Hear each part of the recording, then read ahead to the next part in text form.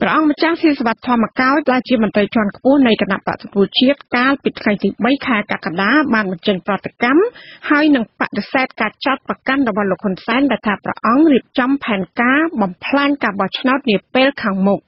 ចាព្រះអង្គបន្តថាព្រះអង្គមិនដែលបើកកិច្ចប្រជុំណាមួយឬក៏មានផែនការញុះញង់អ្វីឡើយចាសូមលោកនាងស្ដាប់បទសម្ភាសន៍របស់លោកទីនហ្សាការីយ៉ានិងព្រះអង្គម្ចាស់ស៊ីសវត្ថធម្មកោដែលព្រះអង្គបដិសេធការចាប់ប្រកាន់របស់លោកហ៊ុនសែនដូចតទៅសូមថ្លែងគុំព្រះអង្គស៊ីសវត្ថធម្មកោណាជំរាបសួរលោកហ្សាការីយ៉ាហើយនិងជំរាបសួរវិទ្យុអេស៊ីសេរីបាទព្រះអង្គឃើញថាឧបករណ៍បំពងសម្លេងរបស់លោកហ៊ុនសែននឹងបានចុះផ្សាយចាត់ប្រកាន់ព្រះអង្គថាព្រះអង្គមានផែនការដើម្បីបំផ្លាញការបោះឆ្នោតនាពេលខាងមុខដោយរៀបចំក្រុមយុវជនមួយក្រុមប្រជុំដោយមានគ្នា12នាក់ការដែលចុះផ្សាយនេះស្របពេលលោកហ៊ុនសែនលើកឡើងថាលោកដឹងថាមានអ្នករៀបចំក្រុមការប្រជុំក្រុមយុវជននេះក៏ប៉ុន្តែទោះបីជាលោកមិនបានសម្ដៅចំពនាមព្រះអង្គក៏ដោយក៏ប៉ុន្តែឧបករណ៍ឃោសនារបស់លោកបានចុះផ្សាយដោយចាប់ប្រកាន់ព្រះអង្គតែម្ដងតើការចាប់ប្រកាន់នេះពិតទេព្រះអង្គការចាប់ប្រកាន់នឹងវាមិនពិតទេអ្វីដែលអង្គភាព Fresh News Asia បានចុះពីថ្ងៃម្សិលមិញនេះពាក់ព័ន្ធជាមួយការរៀបចំយុវជន12នាក់ដើម្បីបំផ្លាញការបោះឆ្នោតហ្នឹងវាអត់ពិតទេហើយនឹងអត់មានមូលដ្ឋានហើយដូច្នេះខ្ញុំចាត់ទុកថាអត្ថបទនេះជាការមូលបង្កាច់បរិហាគេនៅលើឈ្មោះខ្ញុំចា៎ព្រះអង្គអះអាងថាការចុះផ្សាយនេះមិនមែនពិតហើយគ្មានមូលដ្ឋានតើព្រះអង្គមានការកោះប្រជុំក្រុមណាមួយមែនទេក្នុងរយៈពេលថ្មីនេះអត់មានទេខ្ញុំមានតែចេញទៅបែកទឹកនេះជាមួយមិត្តភ័ក្តិជាមួយអតីតកូនចៅនេះទេប៉ុន្តែនិយាយថាមានគម្រោងមានផែនការរៀបចំបំផ្លាញការបោះឆ្នោតនេះអត់មានទេអត់មានទល់ទេសោះកណាសះផ្ទុយទៅវិញខ្ញុំដែលមូលហេតុដែលខ្ញុំនៅស្រុកខ្មែរនៅឡើយហើយនឹងមិនចង់ចេញទៅក្រៅមុនបោះឆ្នោតហ្នឹងដោយសារតែខ្ញុំចង់ចូលរួមនៅក្នុងការបោះឆ្នោតតែម្ដងដូច្នេះគឺការចោទប្រកាន់ថាខ្ញុំចង់បំផ្លាញការបោះឆ្នោតហ្នឹងវាជលពេកមានន័យថាព្រះអង្គមិនយាងទៅណាទេនៅក្នុងកំឡុងពេលមិនទាន់ការបោះឆ្នោតមកដល់អញ្ចឹងមានថាព្រះអង្គចូលរួមការបោះឆ្នោតមានថាព្រះអង្គទៅបោះឆ្នោតដែរខ្ញុំចូលរួមនៅក្នុងការបោះឆ្នោតបានន័យខ្ញុំនឹងត្រៀមបញ្ចេញយោបល់របស់ខ្ញុំទៅលើវិគោលនយោបាយសំខាន់នៅក្នុងពេលបោះឆ្នោតខាងមុខនេះក្នុងនាមខ្ញុំជាប្រជាពលរដ្ឋខ្ញុំនឹងបញ្ចេញមតិបញ្ចេញសម្លេងរបស់ខ្ញុំទៅវិញការបោះឆ្នោតអញ្ចឹងព្រះអង្គទៅបោះឆ្នោតទេរឿងទៅបោះឆ្នោតខ្ញុំចង់បោះឆ្នោតដែរខ្ញុំនិយាយត្រង់ខ្ញុំបោះឆ្នោតដើម្បីឲ្យផ្ដល់សេចក្តីសុខទៅឲ្យប្រជាពលរដ្ឋខ្មែរអានឹងហើយដែលខ្ញុំចង់បានចា៎ព្រះអង្គថានឹងទៅបោះឆ្នោតដែរប៉ុន្តែឃើញថាខាងគណៈបកសង្គ្រោះជាតិនៅក្រៅប្រទេសនេះកំពុងតែអំពាវនាវមិនឲ្យប្រជាប្រដ្ឋបោះឆ្នោតហើយដូចជាផ្ទុយគ្នាព្រះអង្គបោះឆ្នោតគឺជាការសម្រេចរបស់បុគ្គលនីមួយណាអាហ្នឹងក៏ជាមួយហើយនឹងគឺយើងត្រូវតែបញ្ចេញមតិបញ្ហាមួយទៀតអ្វីដែល Fresh News បានចោទប្រកាន់ក៏ដូចជាលោកហ៊ុនសែនចោទប្រកាន់ហ្នឹងគឺថាព្រះអង្គបានរៀបចំក្រុមយុវជននេះនឹងធ្វើសកម្មភាពបំផុសបំផុលអ្នកមានដំណោះដីធ្លីញុះញង់ប្រជាពលរដ្ឋកុំឲ្យទទួលយកដំណោះស្រាយពីរបបលោកហ៊ុនសែនដែលសម្រេចដោះស្រាយរឿងដីធ្លីឲ្យហ្នឹងឲ្យស្រាវជ្រាវរកឯកសារការបាតកម្មកាលពីឆ្នាំ2013ហ្នឹងយកមកដើម្បីទប់ផ្សព្វផ្សាយឡើងវិញបង្ហោះឡើងវិញហើយដល់ក្រុមយុវជនហ្នឹងគឺជាអ្នកដែលប្រើប្រាស់ Facebook ហើយបង្ហោះឡើងវិញពិសេសមួយទៀតហ្នឹងគឺថាញុះញង់ឲ្យមានការស្អប់ខ្ពើមជាតិសាសន៍គឺប្រឆាំងនឹងជនជាតិវៀតណាមជនជាតិចិនដែលកំពុងតែវិនិយោគនៅកម្ពុជាហើយពាវនាវឲ្យប្រជារដ្ឋខ្មែរនឹងឈប់ប្រើប្រាស់ផលិតផលវៀតណាមអីចឹងជាដើមតើកន្លងមកព្រះអង្គដែលមានការពិភាក្សាជជែកគ្នាអំពីបញ្ហាទាំងអស់នេះទេព្រះអង្គ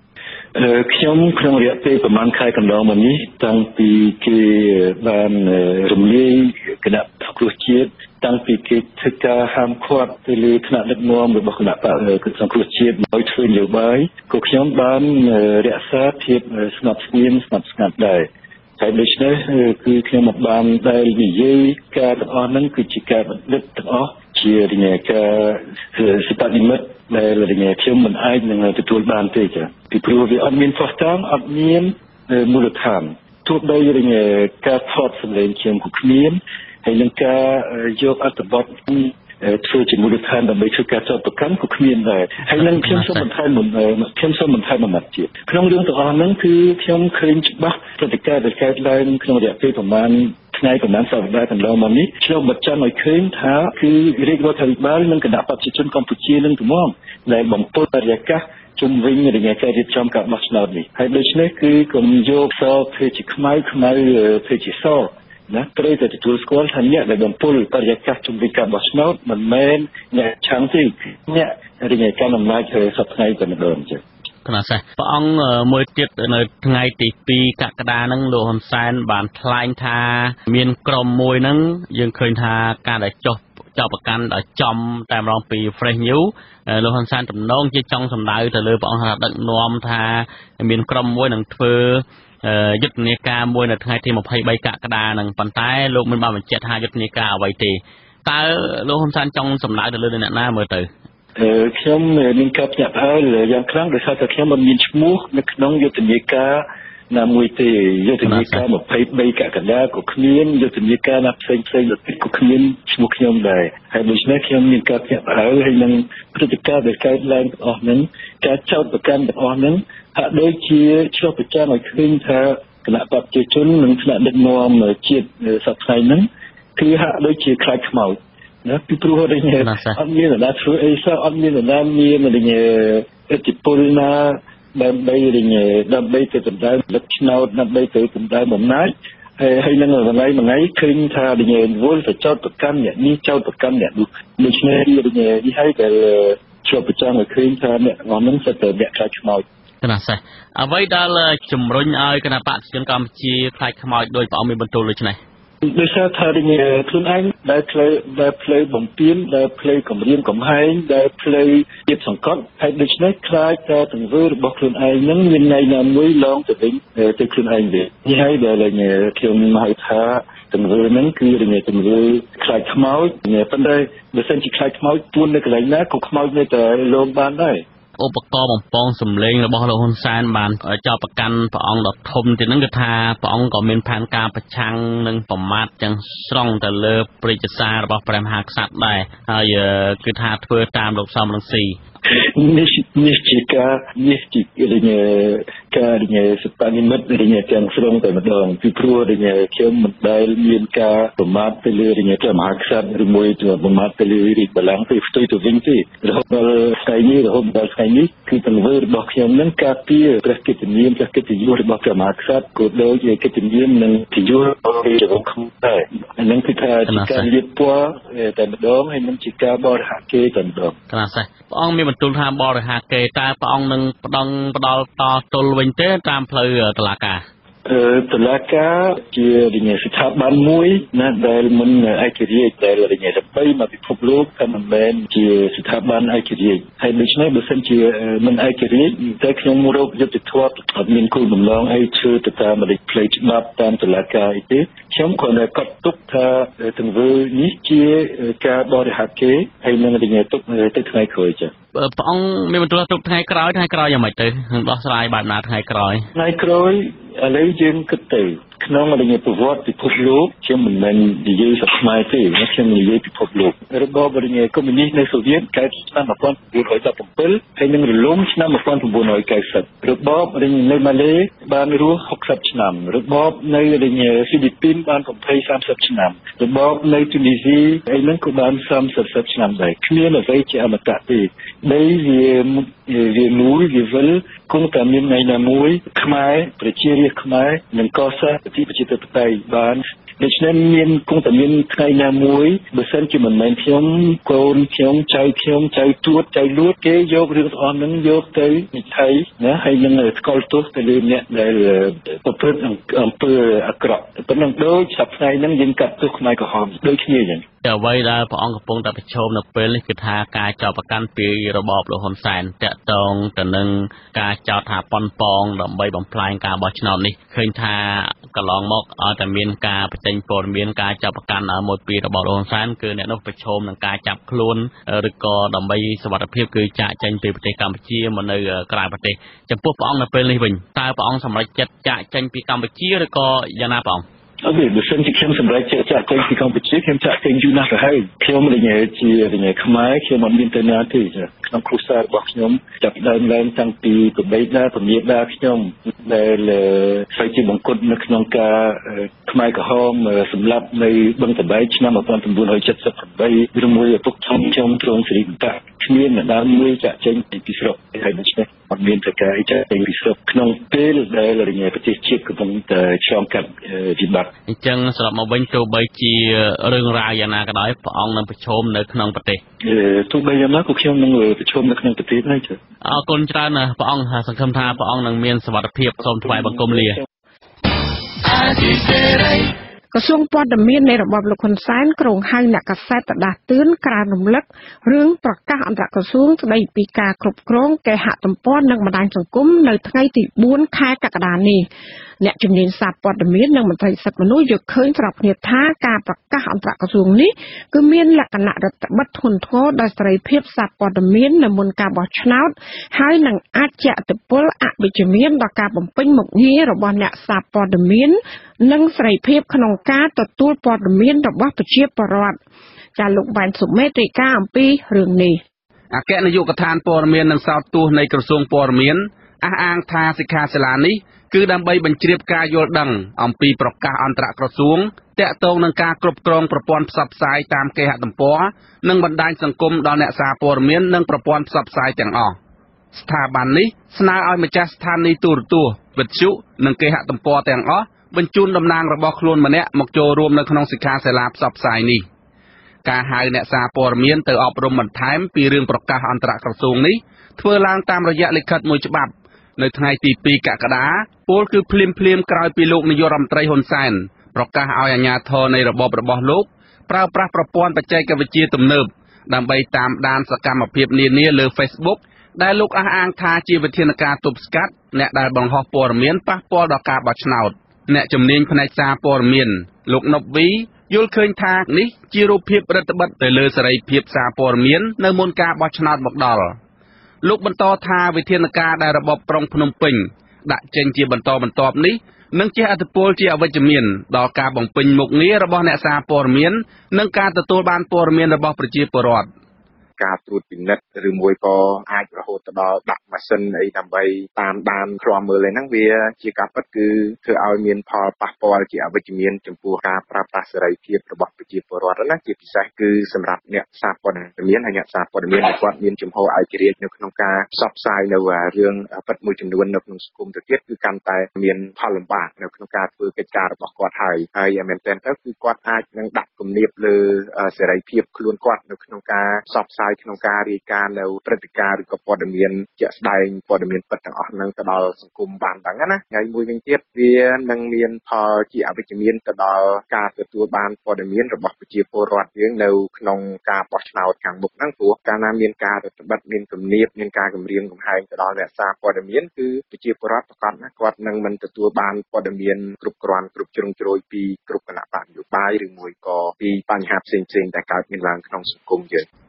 កាលពីដើមខែមិថុនាកន្លងទៅក្រសួង3នៃរបបក្រុងភ្នំពេញគឺក្រសួងព័ត៌មានក្រសួងមហាផ្ទៃនិងក្រសួងប្រៃសណីនិងទូរគមនាគមន៍បានចេញសេចក្តីប្រកាសរួមគ្នាមួយដើម្បីគ្រប់គ្រងផ្សព្វផ្សាយតាមគេហទំព័រនិងបណ្ដាញទំនាក់ទំនងសង្គមដែលដំណើរការតាមប្រព័ន្ធអ៊ីនធឺណិតក្នុងគោលដៅប្រឆាំងទប់ស្កាត់រាល់ការផ្សព្វផ្សាយនិងចែកចាយខ្លឹមសារព័ត៌មានឬសារជាអក្សរសំឡេងរូបភាពវីដេអូឬទម្រង់ផ្សេងទៀតដែលមានចេតនាបង្កចលាចលបណ្ដាលឲ្យមានការអន្តរាយដល់វិស័យការពារជាតិសន្តិសុខជាតិទំនាក់ទំនងជាមួយប្រទេសដទៃសេដ្ឋកិច្ចជាតិសណ្ដាប់ធ្នាប់សាធារណៈការរើសអើងនិងវប្បធម៌ប្រពៃណីជាតិស្ថាប័នទាំង3បានបែងចែកតួនាទីគ្នាដោយក្រសួងព័ត៌មានជាអ្នកគ្រប់គ្រងការចេញផ្សាយតាមប្រព័ន្ធអេឡិចត្រូនិកខ្លឹមសារទាំងស្រុងសារជាអក្សរសំឡេងរូបភាពវីដេអូឬទម្រង់ផ្សេងជាដើមចំណែកឯក្រសួងប្រៃសណីត្រូវតម្រូវឲ្យក្រុមហ៊ុនសេវាអ៊ីនធឺណិតទាំងអស់មានកម្មវិធីឬ software និងបំពាក់កម្មវិធីគ្រប់គ្រងអ៊ីនធឺណិតដើម្បីងាយស្រួលក្នុងការច្រោះឬរាំងខ្ទប់គេហទំព័រឬគណនីឬទំព័ររបស់បណ្ដាញទំនាក់ទំនងសង្គមដែលធ្វើអាជីវកម្មឬការផ្សាយណាដែលពួកគេយល់ថាល្មើសច្បាប់ក្រសួងទាំងពីរក៏ត្រូវសហការជាមួយស្ថាប័នដទៃទៀត ដើម្បីរាំងខ្ទប់ឬបិទគេហទំព័រឬបណ្ដាញសង្គមណាដែលធ្វើអាជីវកម្មខុសច្បាប់ឬផ្សព្វផ្សាយល្មើសច្បាប់ដែលមានលក្ខណៈញុះញង់បំបែកបំបាក់សាមគ្គីភាពការរើសអើងចេតនាបង្កចលាចលដែលបណ្ដាលឲ្យមានការអន្តរាយដល់សន្តិសុខជាតិប្រយោជន៍សាធារណៈនិងសណ្ដាប់ធ្នាប់សង្គមជាដើមរីឯក្រសួងមហាផ្ទៃជាអ្នកបង្ក្រាបរាល់សកម្មភាពទាំងនោះមន្ត្រីនាំពាក្យសមាគមអាត6លោកសឹងសែនករណាយល់ឃើញថាការដាក់ចេញនូវវិធានការរបៀបនេះគឺជាការរឹតបន្តឹងសិទ្ធិសេរីភាពផ្នែកសារព័ត៌មាននិងប៉ះពាល់ដល់សិទ្ធិសេរីភាពក្នុងការបញ្ចេញមតិរបស់ប្រជាពលរដ្ឋដែលមានតែប្រទេសគ្មានប្រជាធិបតេយ្យដូចជាចិននិងវៀតណាមតែប៉ុណ្ណោះទើបមានការអនុវត្តរបៀបនេះលោកបន្តថារដ្ឋាភិបាលគួរតែប្រើប្រាស់វិធានការបែបនេះចំពោះការបង្ក្រាបឧក្រិដ្ឋកម្មលើប្រព័ន្ធអ៊ីនធឺណិតដូចជាការចាប់ចម្រិតតាមអនឡាញជាដើមមិនគួរយកមកអនុវត្តដើម្បីរឹតបន្តឹងសិទ្ធិសេរីភាពប្រជាពលរដ្ឋខ្លួនឯងនោះទេវាហាក់ដូចជាមិនបម្រើនៅផលប្រយោជន៍រួមសម្រាប់ប្រទេសជាតិយើងទេជាពិសេសប្រទេសកម្ពុជាយើងនឹងគឺបើកឱកាសឲ្យពលរដ្ឋគ្រប់រូបមានសិទ្ធិសេរីភាពក្នុងការចូលរួមវិស័យនយោបាយហ្នឹងបាទអញ្ចឹងយើងឃើញថាវិធានការនេះវាហាក់ធ្វើឲ្យប៉ះពាល់ទៅលើសិទ្ធិពួកគាត់ក្នុងការចូលរួមបញ្ចេញនូវមតិយោបល់ដើម្បីឲ្យគាត់មានលទ្ធភាពប្រើប្រាស់អ្វីដែលគាត់អាចមានរបបក្រុងភ្នំពេញកំពុងរៀបចំដំណើរការបោះឆ្នោតជ្រើសតាំងតំណាងរាស្ត្រអាណត្តិទី6ដោយភាពចម្រូងចម្រាសហើយវិធានការដែលមានលក្ខណៈរដ្ឋបတ်សិទ្ធិសេរីភាពជាច្រើនត្រូវបានបង្កើតឡើងនិងដាក់ឲ្យអនុវត្ត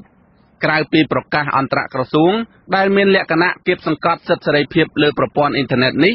គណៈកម្មាធិការជាតិរៀបចំការបោះឆ្នោតក៏បានដាក់ចេញនូវបម្រាមមួយចំនួនដល់អ្នកសារព័ត៌មានស្រដៀងគ្នានេះដែរប៉ុន្តែមន្ត្រីសិទ្ធិមនុស្សជាតិនិងអ្នកច្បាប់អន្តរជាតិមួយចំនួនថាវិធានការហាម5ទាំងនេះគឺរំលោភរដ្ឋធម្មនុញ្ញកម្ពុជាខ្លួនឯងនិងច្បាប់អន្តរជាតិដែលកម្ពុជាទទួលស្គាល់ជាច្បាប់ជាតិខ្ញុំបាទវ៉ែនសុមេតអាស៊ីសេរីពីរដ្ឋធានី Washington ចាលោកនាងជាទីមេត្រីសហគមន៍ខ្មែរនៅអាមេរិកប្រារព្ធបុណ្យខួបបុណ្យឯករាជ្យរបស់សហរដ្ឋអាមេរិកនៅថ្ងៃទី4ខែកក្កដាឆ្នាំនេះដោយឆ្លៀតអំពីនាវឲ្យប្រជាប្រដ្ឋខ្មែរដែលនិយមប្រជាធិបតេយ្យគុំទៅបោះឆ្នោតជាតិនាថ្ងៃទី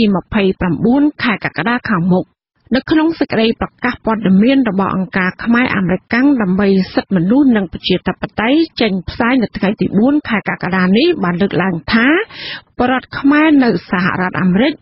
មានភ័ព្វសំណាងណាស់ដែលបានមករស់នៅលើទឹកដីនៃប្រទេសសេរីមួយនេះក៏ប៉ុន្តែប្រជាធិបតេយ្យត្រូវរងការបំផ្លាញក្រោមរបបលោកហ៊ុនសែនហេតុដូច្នេះហើយទើបអង្គការនេះអំពាវនាវឲ្យប្រជាប្រដ្ឋខ្មែរដែលស្រឡាញ់ប្រជាធិបតេយ្យនាំគ្នាជួយស្ដារលទ្ធិប្រជាធិបតេយ្យនេះឡើងវិញដោយការដាក់សម្ពាធលើរបបលោកហ៊ុនសែនតាមរយៈការមិនផ្ដល់ភាពស្របច្បាប់ឲ្យរបបនេះចាអង្គការនេះបន្តថាការដែលប្រជាប្រដ្ឋខ្មែរម្ចាស់ឆ្នោតនាំគ្នាសម្រាកនៅផ្ទះនៅថ្ងៃបោះឆ្នោតនេះគឺនឹងធ្វើឲ្យចំនួនអ្នកដែលចេញទៅបោះឆ្នោតមានតិចតួចចាចំនួនតិចតួចនៃអ្នកចេញបោះឆ្នោតនេះនឹងធ្វើឲ្យរដ្ឋាភិបាលដែលកើតចេញពីការបោះឆ្នោតនេះនឹងបាត់បង់ភាពស្របច្បាប់ការបាត់បង់ភាពស្របច្បាប់នេះហើយដែលធ្វើឲ្យរដ្ឋាភិបាលរងសម្ពាធឲ្យត្រូវបង្ខំចិត្តងាកមករកការរៀបចំការបោះឆ្នោតមួយដែលមានគណៈបក្សប្រជាជាតិចូលរួមវិញជាក់ជាមិនខានចាលោកអ្នកស្ដាប់ជាទីមេត្រីរដ្ឋមន្ត្រីក្រសួងការពារជាតិលោកទាបាញ់ហាមមិនឲ្យមន្ត្រីចំណុះរបស់ក្រសួងយកឡានស្លាកលេខខមកងយុទ្ធពលខេមរៈភូមិន្ទនិងសម្ភារៈយោធាទៅបម្រើឲ្យយុទ្ធនាការឃោសនាបោះឆ្នោតរបស់គណៈបកនយោបាយណាមួយឡើយសង្គមស៊ីវិលមិនទាន់មានភាពជឿជាក់លើការបម្រាមរបស់លោកទាបាញ់នេះទេចាប់ពីរដ្ឋធានី Washington លោកជាតិចំណានរាយការណ៍ព័ត៌មាននេះក្រុមសង្គមស៊ីវិលដែលធ្លាប់ដាក់អ្នកសង្កេតការឃ្លាំមើលដំណើរការបោះឆ្នោតនៅកម្ពុជាគាំទ្របម្រាមរបស់មន្ត្រីយោធាជាន់ខ្ពស់នៃរបបក្រុងភ្នំពេញក្នុងការណែនាំមិនឲ្យមន្ត្រីក្រមចំណុះរបស់ក្រសួងយករថយន្តស្លាកលេខខមនិងសម្ភារៈយោធាទៅបម្រើការឃោសនាបោះឆ្នោតឲ្យគណៈបកនយោបាយសង្គមស៊ីវិលលើកទឹកចិត្តឲ្យមានការអនុវត្តឲ្យបានតាមបញ្ជាលោកទាបាញ់ដើម្បីកុំឲ្យប៉ះពាល់ដល់មុខមាត់ស្ថាប័នរដ្ឋនិងប៉ះពាល់ដល់សតិអារម្មណ៍ពលរដ្ឋដែលខំបង់ពន្ធជូនរដ្ឋប្រធានមជ្ឈមណ្ឌលប្រជាពលរដ្ឋដើម្បីអភិវឌ្ឍនិងសន្តិភាពនិងជាអតីតសមាជិកបន្ទប់ស្ថានភាពឃ្លាំមើលការបោះឆ្នោតលោកយងកំឯងជំរុញឲ្យមានការអនុវត្តឬវិធានការបន្ថែមទើបបម្រាមនេះទទួលបានជោគជ័យព្រោះលោកសង្កេតឃើញថាកន្លងមកតែងតែមានការប្រើប្រាស់រថយន្តអត់ស្លាកលេខឬសម្ភារៈរដ្ឋបម្រើឲ្យការឃោសនាបោះឆ្នោត ខ្ញុំក៏លើកទឹកចិត្តថាធ្វើម៉េចប្រឹងប្រែងធ្វើឲ្យបានតែយើងឃើញថាកន្លងមកនៅមានការអសេសសង្ស័យដែរបាទហើយដល់ពេលថាមិនអោយប្រើប្រាស់ផ្លាកលេខរត់គេខ្លះឃើញឡានអត់ផ្លាកលេខទៅវិញបាទតែជាឆ្ងល់ដែរថាតើគេដោះផ្លាកលេខទុកឬយ៉ាងម៉េចកន្លងមកណាបាទអ្នកនាំពាក្យក្រសួងការពារជាតិលោកឈុំសុជាតិបានប្រាប់បណ្ដាញឃោសនារបបក្រុងភ្នំពេញថាក្នុងកិច្ចប្រជុំបូកសរុបលទ្ធផលការងារប្រចាំឆ្នាំឆមាសទី1និងលើកទិសដៅអនុវត្តសម្រាប់ឆមាសទី2ឆ្នាំ2018របស់ក្រសួងការពារជាតិនៅព្រឹកថ្ងៃទី3ខែកក្កដាលោកទាបាញ់ណែនាំមន្ត្រីក្រមអាវ៉ាត់ក្រសួងមិនឲ្យយករថយន្តសម្លៀកបំពាក់និងសម្ភារៈយោធាទៅបម្រើឲ្យការឃោសនារកសម្លេងឆ្នោតឲ្យគណៈបកនយោបាយណាមួយឡើយអនុសាសន៍របស់យោធាជាន់ខ្ពស់នៃរបបក្រុងភ្នំពេញបែបនេះមិនមែនជារឿងថ្មីទេនៅមុនការឃោសនាបោះឆ្នោតអាណត្តិមុនក៏ធ្លាប់មានការណែនាំបែបនេះដែរប៉ុន្តែសង្គមស៊ីវិលដែលសង្កេតការបោះឆ្នោតនឹងបកប្រឆាំងសង្កេតឃើញថាគ្មានប្រសិទ្ធភាពនោះទេហើយឧបករណ៍របស់រដ្ឋដែលត្រូវបានយកទៅបម្រើឲ្យការឃោសនានយោបាយគឺបម្រើឲ្យតែបកកាន់អំណាចតែមួយគត់គណៈបកប្រឆាំងធ្លាប់អះអាងទៀតថាពួកគេរកឃើញថាគណៈបកប្រជាជនកម្ពុជាមិនត្រឹមតែប្រើប្រាស់ធនធានសម្ភារៈរដ្ឋយកទៅឃោសនាឲ្យបកខ្លួនទេសូម្បីតែសមាជិកបកដែលមានតួនាទីជាមន្ត្រីជាន់ខ្ពស់ក៏បានរំលោភម៉ោងធ្វើការងាររដ្ឋហើយប្រើលេសផ្សេងៗដើម្បីចេញឃោសនាឲ្យបកកណ្ដាលអំណាចនៅក្នុងម៉ោងការងាររដ្ឋដែរវាខ្យៈខណ្ឌទី2នៃមាត្រា9ច្បាប់ស្តីពីលក្ខន្តិកៈទូទៅចំពោះយោធិននៃកងយោធពលខេមរៈភូមិន្ទចែងថាយោធិនត្រូវមានអព្យាក្រឹតភាពក្នុងមុខតួនាទីក្នុងសកម្មភាពការងារនិងហាមឃាត់ការប្រើប្រាស់មុខងារនិងសម្ភារៈរបស់រដ្ឋដើម្បីសកម្មភាពនយោបាយណាមួយអាស៊ីសេរីមិនអាចសុំការបញ្ជាក់បន្ថែមជុំវិញករណីនេះពីអ្នកនាំពាក្យក្រសួងការពារជាតិលោកឈុំសុជាតិនិងវិធានការរបស់គណៈកម្មាធិការជាតិរៀបចំការបោះឆ្នោតប្រសិនបើមានករណីយកធនធានរដ្ឋទៅឃោសនាឲ្យបកពីអ្នកនាំពាក្យកចបគឺលោកហងពុធានិងលោកដំសវណ្ណរងបានទេនៅថ្ងៃទី3ខែកក្កដាដោយសារមិនលើកទូរស័ព្ទប្រធានអង្គការដំឡាភិបកម្ពុជាលោកព្រាបកុលដែលធ្លាប់ខ្លំមើលដំណើរការបោះឆ្នោតកាលពីឆ្នាំ2017សង្កេតឃើញថាយុទ្ធនាការឃោសនារកសម្លេងឆ្នោតកាលពីឆ្នាំមុនគឺមានការប្រើប្រាស់ធនធាននិងសម្ភារៈរបស់រដ្ឋប៉ុន្តែកន្លងមកកោចបមិនធ្លាប់ដាក់ទោសធ្ងន់ធ្ងរទេមិនទៅឃើញធ្លាប់មានការដាក់ទោសធ្ងន់ធ្ងរទេអាចជាការណែនាំឬក៏មានជាលិខិតមានអីខ្លះតែមិនមានជាការពិន័យអីសំខាន់ទេណាកន្លងមកយើងមិនតបឃើញមានការធ្វើការងារឬក៏ដាក់ប្រព័ន្ធអីស្មុំទេណាក្រៅពីប្រើប្រាស់ធនធាននិងសម្ភារៈរដ្ឋសង្គមស៊ីវិលយល់ថាការដាក់ច្បាប់ញឹកញាប់នៅក្នុងម៉ោងរដ្ឋដើម្បីចេញទៅឃោសនាឲ្យគណៈបកនយោបាយក៏នឹងអាចជះឥទ្ធិពលដល់ដំណើរការរដ្ឋបាលរបស់ស្ថាប័នរដ្ឋផងដែរយុទ្ធនាការឃោសនារកសម្លេងឆ្នោតគឺជាផ្នែកមួយនៃការបោះឆ្នោតហើយនឹងត្រូវចាប់ផ្ដើមនៅថ្ងៃទី7ខែកក្កដាដំណើរការបោះឆ្នោតរដ្ឋសភាអាណត្តិទី6នេះមិនមានការចូលរួមសង្កេតការណ៍ពីក្រុមអ្នកនិយមប្រជាធិបតេយ្យដូចជាសង្គមស៊ីវិលអន្តរជាតិបកប្រឆាំងប្រព័ន្ធផ្សព្វផ្សាយឯករាជ្យនិងសហគមន៍អន្តរជាតិទេដោយពួកគេមើលឃើញថារបបក្រុងភ្នំពេញបានបំផ្លាញចោលលទ្ធិប្រជាធិបតេយ្យនៅកម្ពុជាទាំងស្រុងហើយរៀបចំការបោះឆ្នោតដើម្បីបន្លំលទ្ធិប្រជាធិបតេយ្យមួយដើម្បីបន្តក្រាញអំណាចនៅកម្ពុជាខ្ញុំបាទជាចំណានអាស៊ីសេរី Washington ចាលោកអ្នកស្ដាប់ជាទីមេត្រីពលករខ្មែរដែលធ្វើការនៅប្រទេសថៃមួយចំនួនអះអាងថាពួកគេនឹងមិនទៅចូលរួមការបោះឆ្នោតនៅថ្ងៃទី29ខែកក្កដាខាងមុខនេះទេដោយសារតែគ្មានគណៈបកប្រឆាំងចាពលករទាំងនោះចាត់ទុកការបោះឆ្នោតខាងមុខនេះថាជាប្រជាធិបតេយ្យคล้ายៗចាសូមអញ្ជើញស្ដាប់សេចក្តីរាយការណ៍របស់លោកទីនហ្សាការីយ៉ាអំពីរឿងនេះពលករធ្វើការនៅតំបន់មាត់សមុទ្រភាគខាងកើតក្នុងប្រទេសថៃ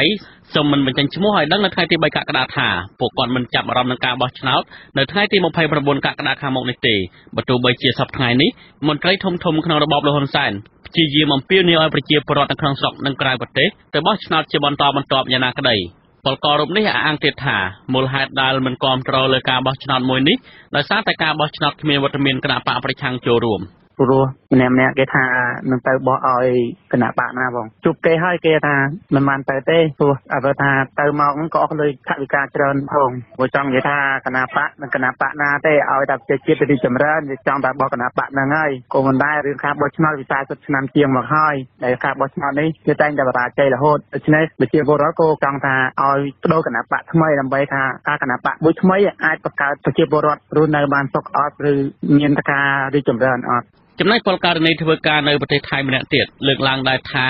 ដោយសារតែការចង់បានរបបដឹកនាំបែបប្រជាធិបតេយ្យទើបការបោះឆ្នោតកន្លងមកពួកគាត់និងក្រុមគ្រួសារតែងតែនាំគ្នាទៅបោះឆ្នោតដើម្បីបំពេញភារកិច្ចក្នុងនាមជាប្រជាពលរដ្ឋជាម្ចាស់ប្រទេសដែលមិនអាចអាក់ខានបានពលកររូបនេះបន្តទៀតថាពីដំបូងឡើយ ពួកគាត់នឹងក្រុមគ្រួសារដែលធ្វើការនៅប្រទេសថៃ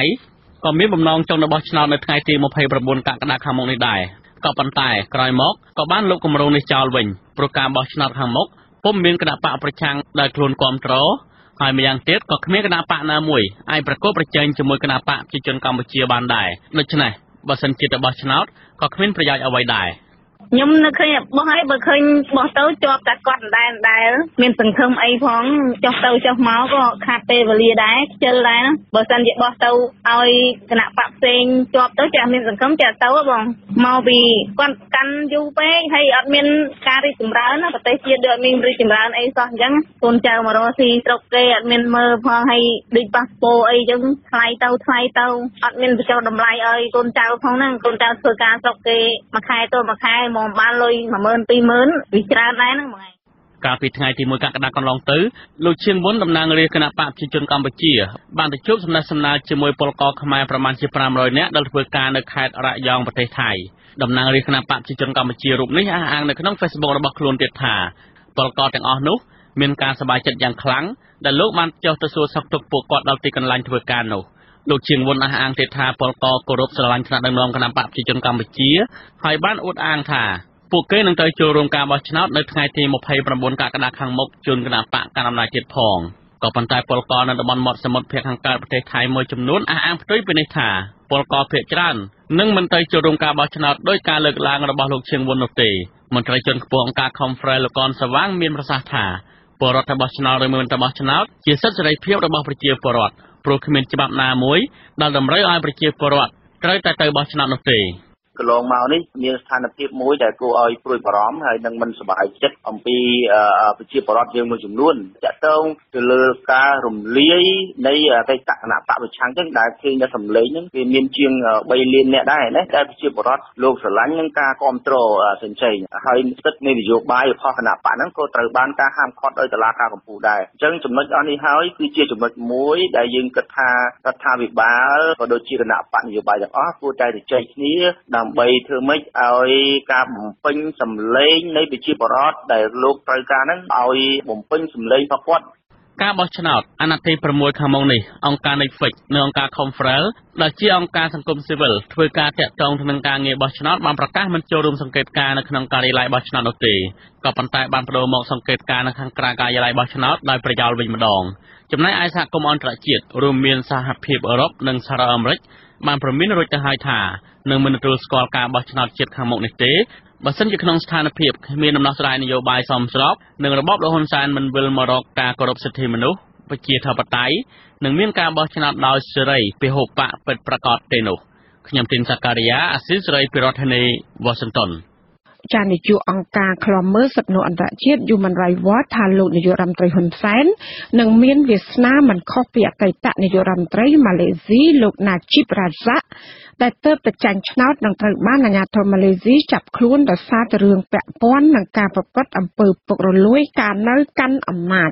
ចាលោកមូនរ៉េតរាយការណ៍អំពីព័ត៌មាននេះនាយកអង្គការឃ្លាំមើលសិទ្ធិមនុស្ស Human Rights Watch លោក Brad Adams ប្រាប់អាស៊ីសេរីថាលោកព្យាករឃើញថាលោកហ៊ុនសែននិងក្រុមគ្រួសារនិងមន្ត្រីនៃរបបរបស់លោកដែលប្រព្រឹត្តអំពើពុករលួយរំលោភសិទ្ធិមនុស្សនិងរំលោភប្រជាធិបតេយ្យនៅកម្ពុជា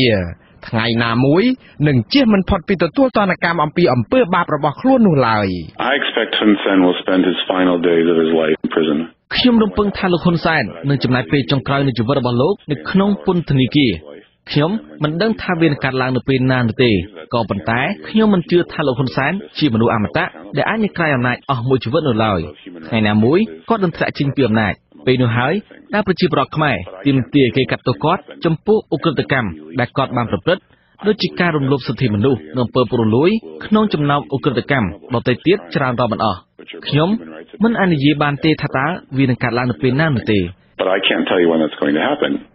លោក Brad Adams បញ្ជាក់បន្ថែមថាគ្មានមេដឹកនាំផ្ដាច់ការណាមួយនៅលើពិភពលោកអាចគេចផុតពីការផ្ដន្ទាទោសឬក៏ស្លាប់ខ្លួននោះឡើយ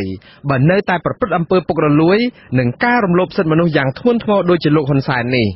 ទោះជាយ៉ាងនេះក្តីមន្ត្រីនាំពាក្យរបស់របបលោកហ៊ុនសែនគឺលោកផៃស៊ីផានអះអាងថាលោកមិនចាប់អារម្មណ៍ទៅនឹងការលើកឡើងរបស់លោក Brad Adams ទេដោយសារតែលោកអះអាងថានាយកអង្គការឃ្លាំមើលសិទ្ធិមនុស្សអន្តរជាតិ Human Rights Watch រូបនេះយកលោកហ៊ុនសែនជាសត្រូវ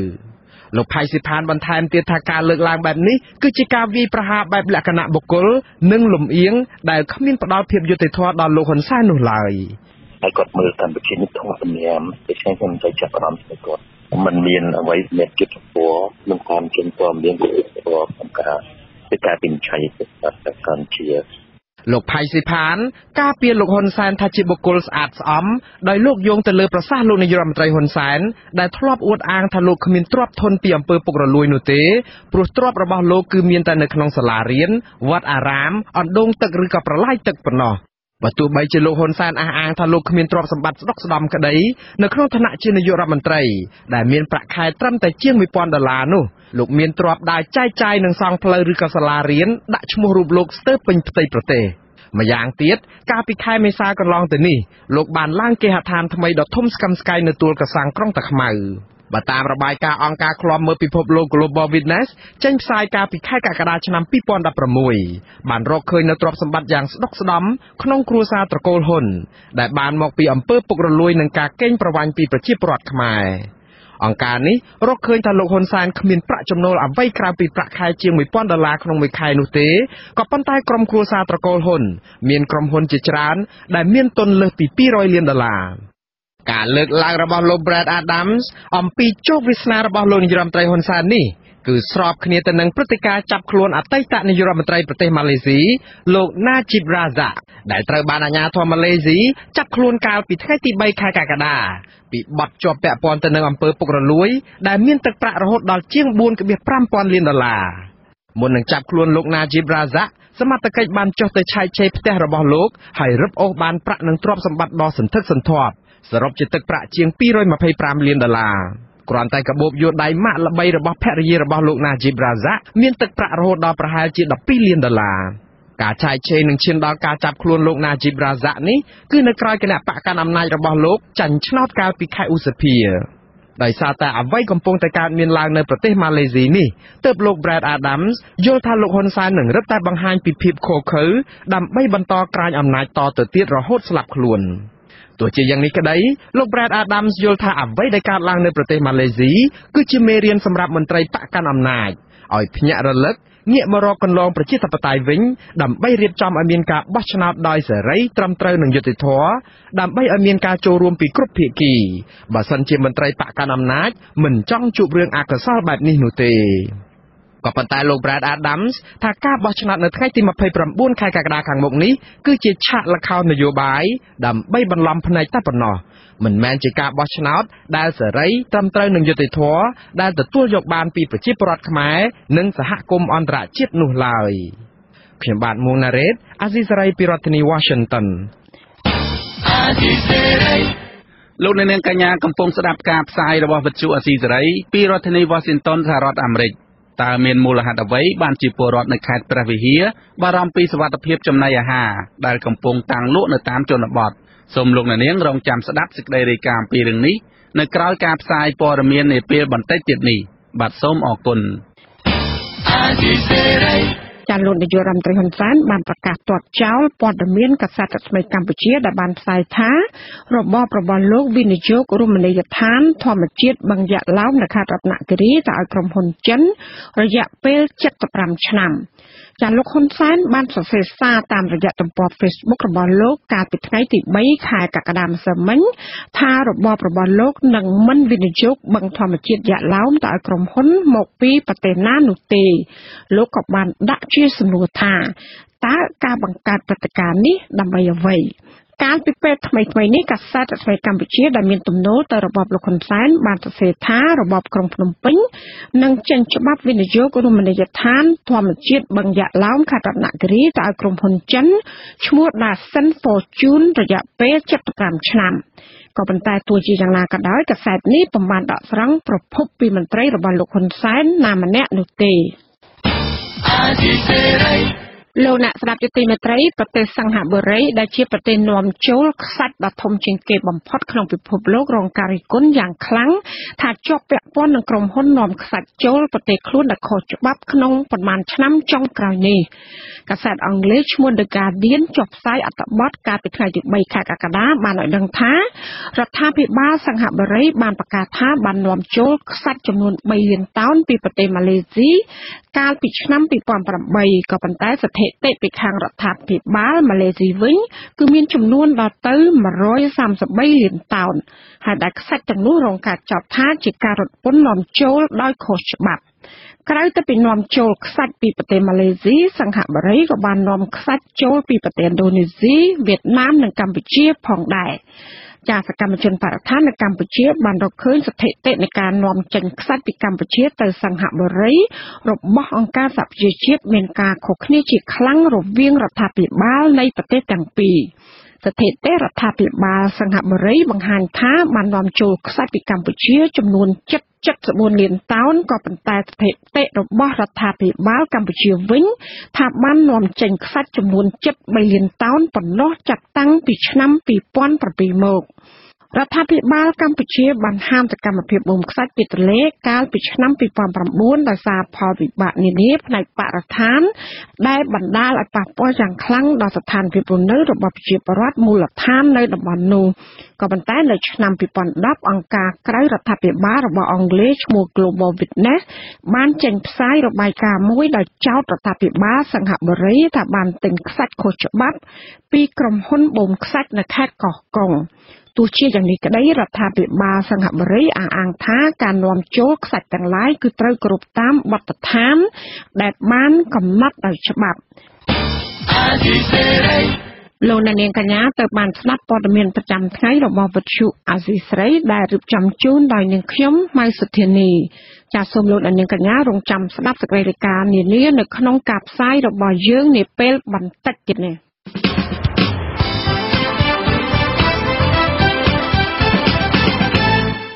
លោកនាងកញ្ញាអ្នកស្ដាប់ជាទីមេត្រីនៅក្នុងការផ្សាយជាបន្តទៅទៀតនេះយើងខ្ញុំមានសេចក្តីរាយការណ៍និងបទសម្ភាសន៍ស្ដីអំពីពលរដ្ឋខេត្តព្រះវិហារខ្លាចញញើតនំចំណីអាហារលក់តាមជនបទក្រោយពីកុមារីវ័យ15ឆ្នាំម្នាក់បានស្លាប់បទសម្ភាសន៍ជាមួយប្រធានគណៈបកខ្មែរសាធារណរដ្ឋហើយនៅចុងកម្មវិធីលោកនាងនឹងបានស្ដាប់ព័ត៌មានបញ្ចប់សូមអញ្ជើញលោកនាងស្ដាប់ការផ្សាយរបស់យើងខ្ញុំដែលមានជាបន្តទៅទៀតដូចតទៅ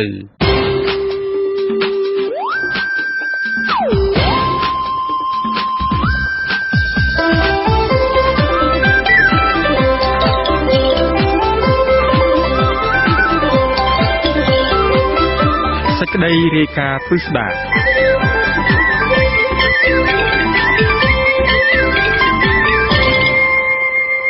បានលោកនាងជាទីមេត្រីពលរដ្ឋរស់នៅភូមិមលូព្រៃ1ឃុំមលូព្រៃ1ស្រុកឆែបខេត្តព្រះវិហារបារម្ភពីសុវត្ថិភាពចំណីអាហារមានតម្លៃថោកដែលកំពុងតាំងលក់តាមជនបទការបារម្ភនេះក្រោយពីកុមារីម្នាក់ឈ្មោះសាងសីដាវ័យ15ឆ្នាំរៀនថ្នាក់ទី6នៃសាលាបឋមសិក្សាមលូព្រៃ1បានស្លាប់កាលពីយប់ថ្ងៃទី2កក្កដាដោយសង្ស័យពុលចំណីអាហារដែលនាំចូលពីបរទេសបាទអ្នកស្រីម៉ៅសុធានីរាយការណ៍ពិស្ដារជុំវិញព័ត៌មាននេះចាប់ប្រជាពលរដ្ឋរស់នៅភូមិមលូព្រៃ1ឲ្យដឹងនៅថ្ងៃទី3ខែកក្កដាថាកុមារីរងគ្រោះមុនពេលស្លាប់បានទទួលទានទឹកក្រូចមួយដបតម្លៃ500រៀលដែលនាំចូលពីប្រទេសវៀតណាមហើយដែលអ្នកភូមិមិនស្គាល់និមិត្តសញ្ញា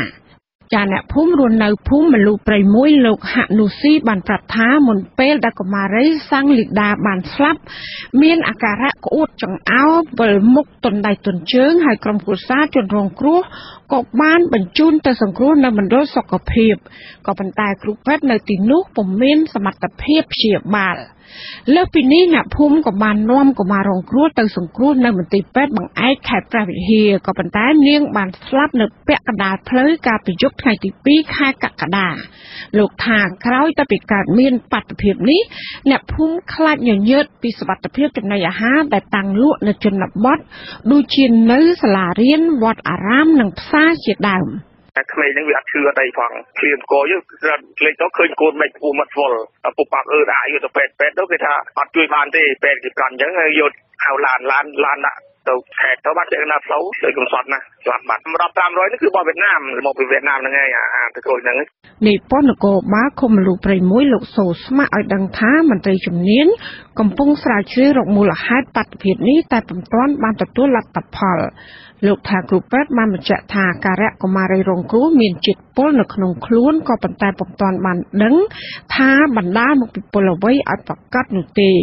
លោកថានគរបាលជំនាញកំពុងប្រមូលភស្តុតាងធ្វើកសលវិច័យហ្នឹងហើយយើងបានសន្និដ្ឋានថាវាមិនមែនជាទឹកក្រូចឬមិនដឹងជាថ្នាំជាតិស្អីជាតិពុលនោះនៅជាវាលេបថ្នាំឬស្អីនោះយើងអត់ទាន់កំណត់ណាបើយើងសន្និដ្ឋានថាកំពុងវាភាសាទឹកក្រូចហ្នឹងតើមានណាឃើញវាផឹកទឹកក្រូចអត់នេះខ្ញុំកំពុងស៊ើបតាមដានស៊ើបមើល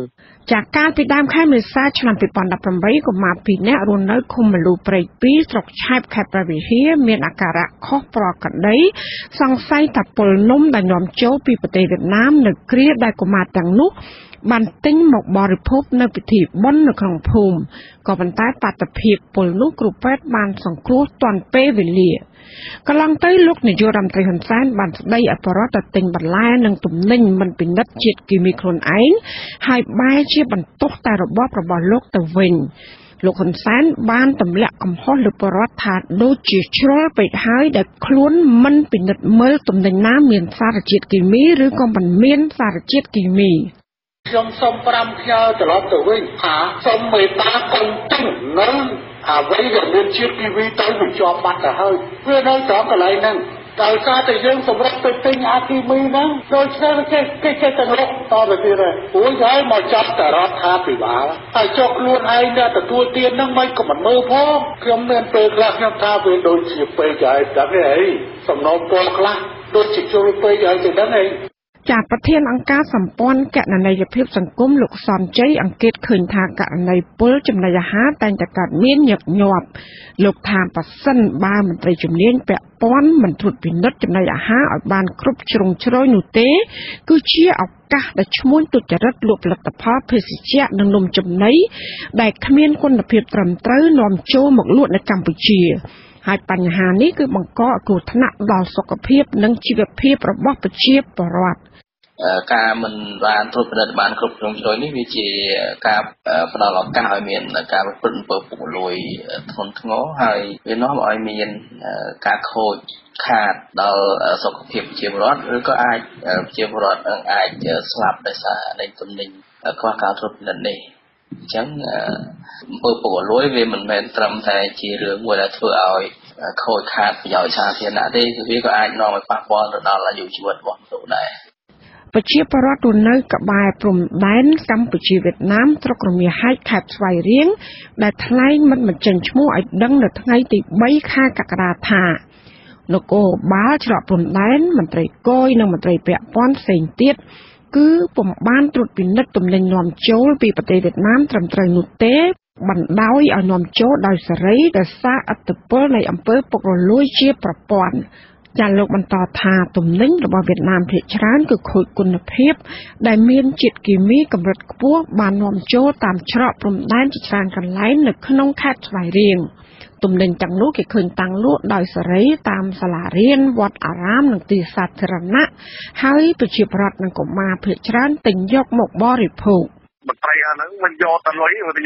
មានការកណិតអីទេលោកគ្រូអើយមានសោះហ្មងតែបដាស់គ្នាយកតលុយមកបងលុយរហូតទៅដល់ពីព្រំដែនចាប់ពីព្រំដែនមករហូតដល់ប្រមាណកន្លែងនេះបងម្នាក់ហ្នឹងពីពោពេញពីពេញដែលមានការគ្រប់គ្រងបានទៅហើយនេះអាហ្នឹងយើងហានិភ័យខ្ពស់ណាស់សម្រាប់គេហៅថាឃើញតែពីដំណងកោកប៉ាន់អញ្ចឹងបរិបទដែលអះអាងថាទំនិញរបស់វៀតណាមខ្លះដូចជាប្រភេទកំប៉ុងរួមមានបាកាសគោជលនិងទឹកដោះគោឆៅជាដើមគឺជាទំនិញคล้ายៗដែលបាននាំចរាចរណ៍មកលក់យ៉ាងកក្រឹកកក្រែងក្នុងប្រទេសកម្ពុជារីឯមន្ត្រីជំនាញនៅតាមព្រំដែនវិញគឺអង្គុយចាំសំគុកយកទៅលុយដោយមិនខ្វល់ពីផលប៉ះពាល់ដល់សុខភាពរបស់ប្រជាពលរដ្ឋបញ្ហាទំនិញដែលហូរចូលស្រុកខ្មែរយើងនេះវាមិនដឹងស្អីពីស្អីទេមួយថ្ងៃហើយយើងទៅបំផុតតែរឿងគ្រឿងបរិភោគណាបាទគ្រឿងឧបភោគគ្រឿងប្រើប្រាស់យើងមិនទៅចាំអារម្មណ៍ហ្នឹងមានតាំងពីអារបស់នៅស្រុកខ្មែរហ្នឹងអាមានដូចទៅបាកាសយើងបាកាសយើងផលិតនៅព្រៃអង្គរអញ្ចឹងដែលយើងមិនបានចាប់អារម្មណ៍តែពេលយើងមើលទៅគេឃើញអសរក្តាប់ពេលកងទី2អញ្ចឹង អត់មានថាអានេះវាមិនបោះកូរ៉េណាបោះវៀតណាមនាំចូលមកវៀតណាមចឹងអានឹងគាត់ថាបញ្ហាមួយទៀតដែលយើងហានិភ័យហើយបាទចាជីស្រីបានព្យាយាមតាក់ទងអ្នកនាំពាក្យក្រសួងពាណិជ្ជកម្មកញ្ញាសឹងសុផារីដើម្បីសុំការបំភ្លឺអំពីរឿងនេះក៏ប៉ុន្តែទូរស័ព្ទហៅចូលជាច្រើនដងពុំមានអ្នកទទួលនៅថ្ងៃទី3ខែកក្កដាចាមន្ត្រីសង្គមស៊ីវិលទទូចឲ្យរបបលោកហ៊ុនសែនពង្រឹងប្រព័ន្ធត្រួតពិនិត្យគុណភាពឬពិនិត្យសុវត្ថិភាពចំណីអាហារឲ្យបានទូលំទូលាយហើយយកអ្នកដែលប្រព្រឹត្តខុសមកទទួលខុសត្រូវតាមផ្លូវច្បាប់ពួកគេមើលឃើញថាទូនីតិក្រសួងពាណិជ្ជកម្មដែលមានមន្ត្រីកម្មគនត្រូលត្រួតពិនិត្យគុណភាពចំណីអាហារនិងទំនិញពីក្រៅប្រទេសក៏ប៉ុន្តែការអនុវត្តភារកិច្ចនេះគឺនៅតែធូររលុងច្រើនដែលនាំឲ្យក្រុមអ្នករកស៊ីខិលខូចនាំទំនិញខូចគុណភាពចូលមកប្រទេសកម្ពុជាចា៎នាងខ្ញុំម៉ៃសុធានីអសីសេរីពីរដ្ឋធានី Washington បទសំភារ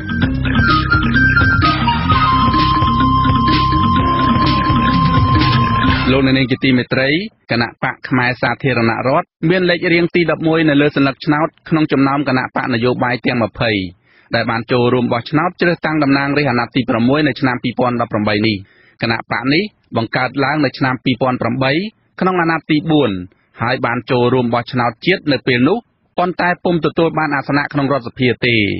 តើមូលហេតុអ្វីបានជាគណៈបកខ្មែរសាធារណរដ្ឋសម្រាប់ចិត្តវិលចូលក្នុងឆាកនយោបាយវិញនៅអាណត្តិទី6ឆ្នាំ2018នេះហើយមានគោលនយោបាយយ៉ាងដូចម្តេចខ្លះសូមស្ដាប់បទសម្ភាសន៍លោកសេកបណ្ឌិតនៃវិទ្យុអាស៊ីសេរីជាមួយប្រធានគណៈបកខ្មែរសាធារណរដ្ឋគឺលោកលុនរិទ្ធដែលជាកូនប្រុសរបស់លោកសេនាប្រមុខលន់ណុលអំពីរឿងនេះដូចតទៅបាទសូមជម្រាបសួរលោកលុនរិទ្ធបាទសូមជម្រាបសួរលោកបាទតាមពិតទៅគណៈបករបស់លោកបានបង្កើតឡើងតាំងពីឆ្នាំ2008ហើយបានចូលរួមបោះឆ្នោតជាតិនឹងកាលនោះហើយកាលពីបោះឆ្នោតអាណត្តិទី5កន្លងទៅនេះគឺឆ្នាំ2013លោកអត់បានចូលរួមបោះឆ្នោតទេតើហេតុអីបានជាការចូលរួមនៅឆ្នាំ2018អាណត្តិទី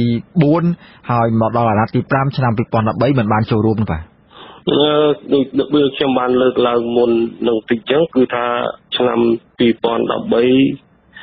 ខ្ញុំវាឃើញថាសង្គ្រោះជាតិបានធ្វើទៅហើយមានសកម្មភាពទៅមុខទៅហើយថែមមួយទៀតខ្ញុំមានតំណែងហូហែមកថានេះមិនបាច់ឲ្យចូលរួមទេក្នុងការបោះឆ្នោត2013ហ្នឹងចុះហេតុអីបានថាមិនឲ្យមានការចូលរួមបោះឆ្នោតហ្នឹងមានហេតុផលអីដែរពេលហ្នឹងតំណែងវាមានតំណែងផ្សេងក្នុងការនេះណាមិនឲ្យខ្ញុំចូលប្រកួតហ្នឹងដូចជាទី1ដូចខ្ញុំបានលើកយ៉ាងវាមានខាងសង្គ្រោះជាតិហ្នឹងចូលរួមទៅហើយប៉ុន្តែអត់ដឹងមូលហេតុអីថាហេតុអីបានជាមិនឲ្យចូលរួមនៅក្រៅពីហេតុផលថាមានសង្គ្រោះជាតិហើយនោះបាទខ្ញុំដឹងប៉ុន្តែការខ្លះខ្ញុំមិនអាចនិយាយបានប៉ុន្តែមកដល់ឥឡូវនេះឆ្នាំ2018អាណត្តិទី6ហ្នឹងគឺជាអាណត្តិបោះឆ្នោតមួយបើប្រៀបធៀបទៅនឹងឆ្នាំ2013អាណត្តិទី5កន្លងទៅនោះគឺថាបោះឆ្នោតអាណត្តិទី6នេះមានភាពចម្រូងចម្រាសខ្លាំងណាស់តើហេតុអ្វីបានជាគណៈបកខ្មែរសាធារណរដ្ឋរបស់លោកហ្នឹងបែរជាវិលត្រឡប់មកចូលរួមក្នុងការបោះឆ្នោតនៅក្នុងអាណត្តិដ៏ចម្រូងចម្រាសនេះទៅវិញបាទទី1ខ្ញុំឃើញថាប្រទេសជាតិយើងវាធ្លាក់ក្នុងការដុតដាបរឹតទៅថែមទៀតព្រោះដោយសាររដ្ឋាភិបាលបានបិទលទ្ធិប្រជាធិបតេយ្យច្រើនពីប្រជាពលរដ្ឋខ្មែរហើយបានបណ្ដេញNGO ខ្លះណាហើយនឹងអង្គការផ្សេងទាំងខាងកសែតខាងអីហើយខ្ញុំក៏ឃើញភាពការស្រុកប្រទេសខ្មែរមានការសម្ពាធពីបរទេសពីអីច្រើនដែរហើយមួយទៀតរឿងចម្បងធំដែលខ្ញុំយកចិត្តទុកដាក់ធំជាងគេគឺរឿង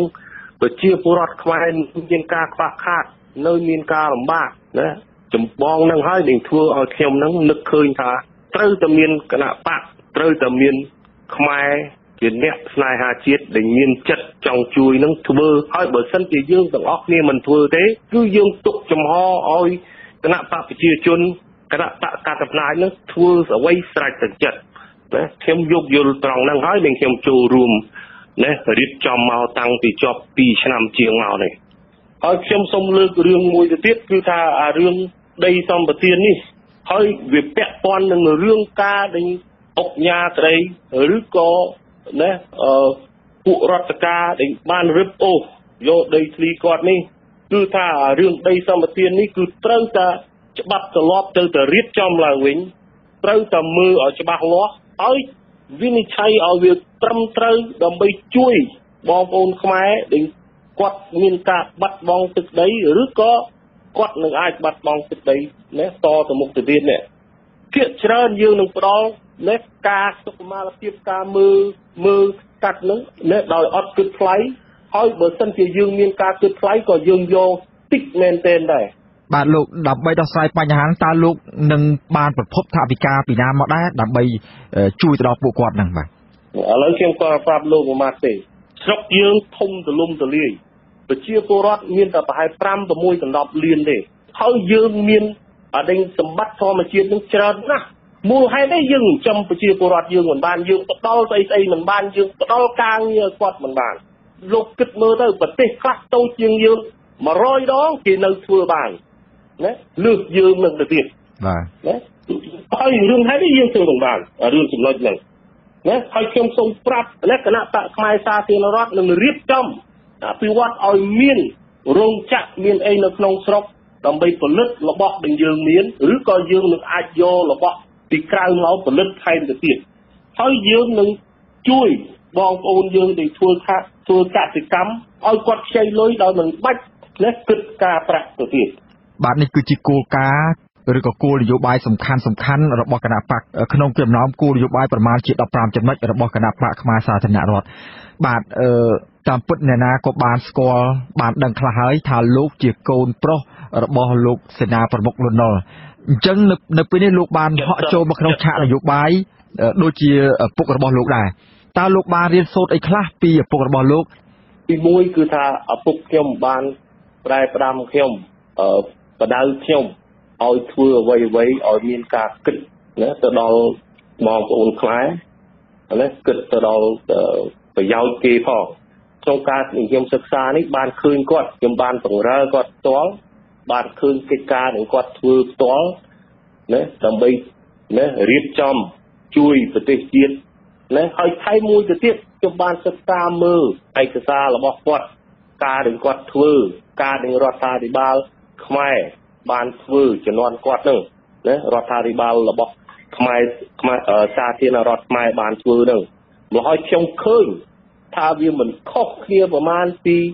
ការដែលរៀបចំការដែលធ្វើរបស់ប្រទេសសេរីដូចជាអាមេរិកកាំងជាដើមអ្វីទេណាគឺមានកម្រងមានក្រងទុកល្អណាស់ប៉ុន្តែគ្រាន់តែថា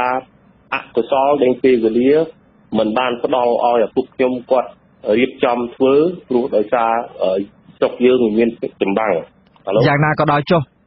ទីបំផុតស្រុកខ្មែរត្រូវបានធ្លាក់ចូលទៅក្នុងភ្នក់ភ្លើងសង្គ្រាមដដែលពលរដ្ឋនៅតែលំបាកដដែលទោះបីជាមានការតាំងចិត្តពីមេដឹកនាំរបស់ខ្មែរថានឹងជួយប្រទេសជាតិឲ្យរីកចម្រើនជួយប្រទេសជាតិឲ្យមានសុខសន្តិភាពជួយប្រជាពលរដ្ឋឲ្យមានបានយ៉ាងណាក៏ដោយចុះឥឡូវនេះខ្ញុំសូមងាកមករឿងកិច្ចការបោះឆ្នោតរបស់គណៈបករបស់លោកវិញម្ដងតើនៅក្នុងការចូលរួមដំណើរការបោះឆ្នោតនៅពេលខាងមុខនេះគ្រូនឹងចំណាយថវិកាប្រមាណដើម្បីឃោសនាចូលរួមក្នុងការប្រកួតប្រជែងជាមួយនឹងគណៈបកកណ្ដាលអំណាចនេះនិងគណៈបកដទៃទៀតនោះបាទបិទចិត្តយើងយ៉ាងហោចទៅ100,000ដែរ$100,000ដែរមិនមែនតិចតួចទេបាទហើយលោកបានថវិកាទាំងនេះមកពីណាដែរបាទខ្ញុំមានបានថវិកានេះមកពីខ្ញុំខ្លះផងណាដេញខ្ញុំបាននេះពីញាតិមិត្តសន្តានហើយនឹងមិត្តភ័ក្តិណាដែលគេចូលរួមក្នុងការរៀបចំជួយដំណើរគណៈបកនេះក្នុងការដែលគោលការបោះឆ្នោតនេះមិនមែនបានមកពីគណៈបកកណ្ដាលអំណាចជួយឧបត្ថម្ភឲ្យចូលរួមក្នុងការបោះឆ្នោតនឹងឲ្យបានមើលទៅហឹកហាក់ទេអត់លោកចង់មានន័យថាបានទទួលពីគណៈបកកណ្ដាលអំណាចបាទចង់សួរខ្ញុំអញ្ចឹងមិនបានទេអត់មានទេម៉ាស៊ីនក៏គ្មានដែរបាទតើចុងក្រោយនេះតើលោកមានសារអ្វីពិសេសផ្ញើជូនដល់ម្ចាស់ឆ្នោតដែលចង់ថាពលរដ្ឋអាចគួរតែបោះឆ្នោតផ្ដល់សេចក្តីទុកចិត្តទៅដល់គណៈបកខ្មែរសាធារណរដ្ឋរបស់លោកនោះបាទទី1ខ្ញុំសូមនិយាយថាគណៈបកខ្មែរសាធារណរដ្ឋចូលក្នុងលេខរៀងទី11 ហើយបើសិនជាប្រជាពលរដ្ឋខ្មែរមានជំនឿហើយនឹងចង់បានអាចនឹងមានណារបររស៊ីខ្លួនឯងផ្ទះសម្បែងដីធ្លីឬក៏រហូតទៅអាចគាត់ណាក្នុងអនាគតមានទៅដល់ឡានណាមិនបានអីក៏ឡានជំនុំជិះគឺថាគួរតែគិតមកដល់គណៈបកផ្នែកសាធារណរដ្ឋហើយខ្ញុំមិនមែននិយាយស្អីទេគ្រាន់តែថាសពថ្ងៃដែលគាត់នៅក្នុងណាដែលគាត់នៅស្ថិតនៅក្នុងក្រមគណៈបកប្រជាជនគាត់ដឹងហើយដែលគាត់បានទទួលស្អីឬក៏មិនបានទទួលអីនោះណាគឺថាប្រវត្តិសាស្ត្រខ្មែរបានបង្ហាញថាគណៈបកផ្នែកសាធារណរដ្ឋដែលចំនួនខ្ញុំនឹងបានជួយប្រជាពលរដ្ឋបានផ្ដល់យុទ្ធសាស្ត្រឲ្យប្រជាពលរដ្ឋម្ល៉េះហើយគណៈបកផ្នែកសាធារណរដ្ឋក្នុងលេខរៀងទី110នេះនឹងផ្ដល់ដូចគ្នាដើម្បីជូនប្រជាពលរដ្ឋបាទសូមអរគុណលោកលន់រិទ្ធដែលបានផ្ដល់បទសម្ភាសន៍ដល់អាស៊ីសេរីនៅក្នុងឱកាសនេះបាទអរគុណណាស់លោកអាស៊ីសេរីសូមជំរាបលាលោក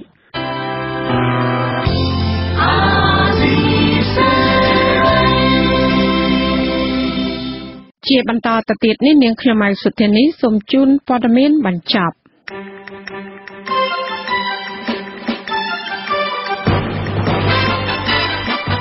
ម្ចាស់គឺសវត្ថធម្មកោដែលជាមន្ត្រីជាន់ខ្ពស់របស់គណៈបក្សសង្គ្រោះជាតិកាលពីថ្ងៃទី3ខែកក្កដាម្សិលមិញបានបញ្ចេញប្រតិកម្មនិងបដិសេធការចាប់ប្រកាន់របស់លោកហ៊ុនសែនដែលថាព្រះអង្គរៀបចំផែនការបំផ្លាញការបោះឆ្នោតនាពេលខាងមុខព្រះអង្គមានបន្ទូលថាការដែលលោកហ៊ុនសែននិងឧបករណ៍ឃោសនារបស់លោកចោទព្រះអង្គថាបើកកិច្ចប្រជុំជាមួយយុវជនមួយក្រុមដើម្បីបើកយុទ្ធនាការផុសក្នុង Facebook អំពាវនាវឲ្យប្រជាពលរដ្ឋកុំទៅបោះឆ្នោតនិងបំផ្លាញការបោះឆ្នោតនោះគឺមិនមែនជាការពិតឡើយតែជាការបង្ខូចប្រកបនាមរបស់ព្រះអង្គបន្តថាព្រះអង្គមិនដែលបើកកិច្ចប្រជុំណាមួយឬក៏មានផែនការញុះញង់អ្វីឡើយក្រសួងព័ត៌មាននៃរបបលោកហ៊ុនសែនក្រុងហៅអ្នកកាសែតទៅដាស់តឿនក្រានរំលឹករឿងប្រកាសអន្តរក្រសួងស្ដីពីការគ្រប់គ្រងគេហទំព័រនិងបណ្ដាញសង្គមនៅថ្ងៃទី4ខែកក្កដានេះអ្នកជំនាញផ្នែកសារព័ត៌មាននិងមន្ត្រីសិទ្ធិនោះយល់ឃើញស្របគ្នាថាការប្រកាសអន្តរក្រសួងនេះគឺមានលក្ខណៈរដ្ឋបិទធ្ងន់ធ្ងរដល់សេរីភាពសារព័ត៌មាននៅមុនការបោះឆ្នោត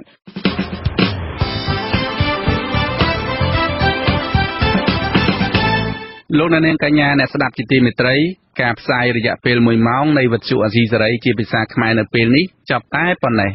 ចា៎យើងខ្ញុំទាំងអស់គ្នាសូមជូនពរលោកនាងនិងក្រុមគ្រួសារទាំងអស់